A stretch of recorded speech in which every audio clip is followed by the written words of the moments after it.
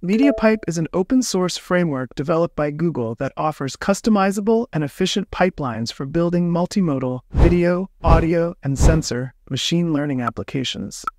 MediaPipe is particularly known for its real-time pose detection, hand tracking, and face detection capabilities, which are widely used in various computer vision applications. In this video, we will explore MediaPipe's pose estimation capabilities. Specifically, I will demonstrate how to detect human poses in images, visualize the detected landmarks, and analyze the depth information provided by MediaPipe. According to the Google AI MediaPipe solution documentation, the pose landmark model can detect 33 body landmark locations, including the nose, inner corner of the left eye, inner corner of the right eye, left foot index, and right foot index. These landmarks help identify the body's pose.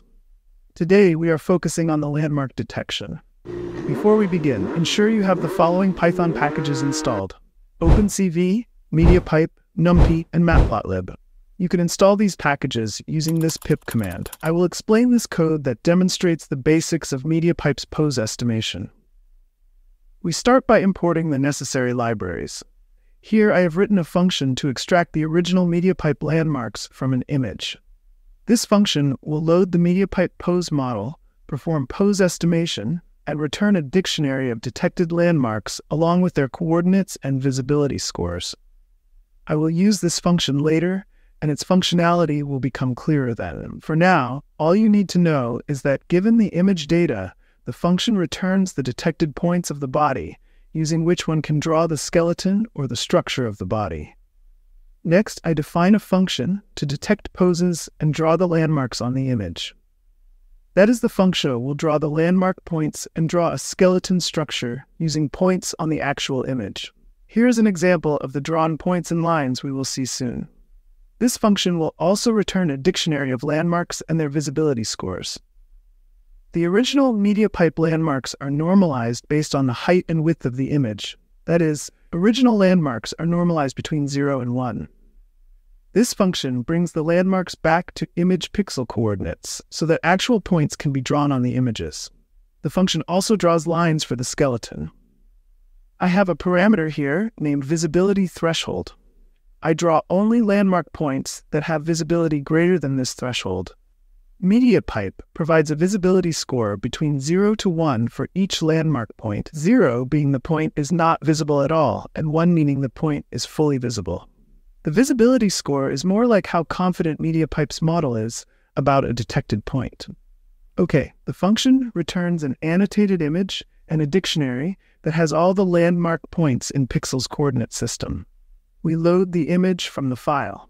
Here is the image file where a person is walking. Here we call the second function we wrote to detect and draw the pose on the image. Let's print the detected landmarks along with their coordinates and visibility scores. So these x and y values are the points in the pixel coordinate system based on the image width and height. Also, the visibility score is provided for each point. I display the annotated image using Matplotlib. The first function that we wrote, getLandmarksFromImage, retrieves the landmarks including depth information or the z-coordinate. The function returns x, y, z, and visibility for all landmarks. The difference with the second function is that the x, y values are normalized, and we have the z-coordinate in the first function. Z is the depth of the landmark relative to the camera. The smaller the z value, the closer the landmark is to the camera.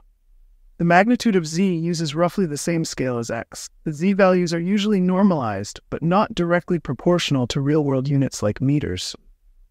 Z can help understand the depth of the detected key points, which is useful for various applications like 3D pose estimation and augmented reality. Here, the left foot index has a negative z value, and the right foot index has a positive z value. So that means in the image, the left foot is closer to the camera, which is correct. Again, the smaller the z value of a landmark point is, the closer it is to the camera. This capability of MediaPipe is amazing. Even without a 3D camera, we can get a computed 3D pose estimation. The x, y, and z values are respective to the person, not respective of image width and height, which makes the landmarks comparable from one image to another. Here I have my photo. Running the program, we have this annotated photo. In the photo, my right hand is closer to the camera compared to my left hand. Therefore, the z-values of the landmark points in my right hand should be smaller than the z-values of the landmark points in my left hand. That is evident in the z-values of the relevant landmarks. The left wrist has a larger z-value and the right wrist has a smaller z-value. My left pinky has a larger z-value and the right pinky has a smaller z-value. Similarly, the right index finger has a smaller z-value compared to the left index. The same trend is observed between the z-values of the right and left thumbs. That is, my right hand is closer to the camera compared to my left hand. Let us take a look at the foot.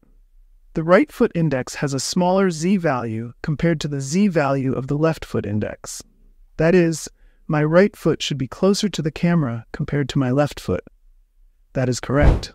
These features become valuable in downstream applications. For instance, in sports analytics, coaches can use precise positioning data to analyze an athlete's posture and movements, helping to improve performance and reduce the risk of injury. In physical therapy, therapists can track a patient's recovery progress by comparing their range of motion over time, providing a quantitative measure of improvement. In virtual reality and augmented reality, these 3D pose estimations enable more immersive and interactive experiences. Furthermore, in robotics, understanding human pose and movements can be crucial for designing robots that can interact safely and effectively with humans. This is particularly important for robots in assistive roles, such as those used in healthcare or service industries. In animation and film production, motion capture systems often require accurate pose estimation to create lifelike character animations. MediaPipe's ability to provide 3D pose data can significantly streamline this process, reducing the need for expensive and cumbersome motion capture suits. I will provide a link to the code in the description section. Hope to see you in the next video.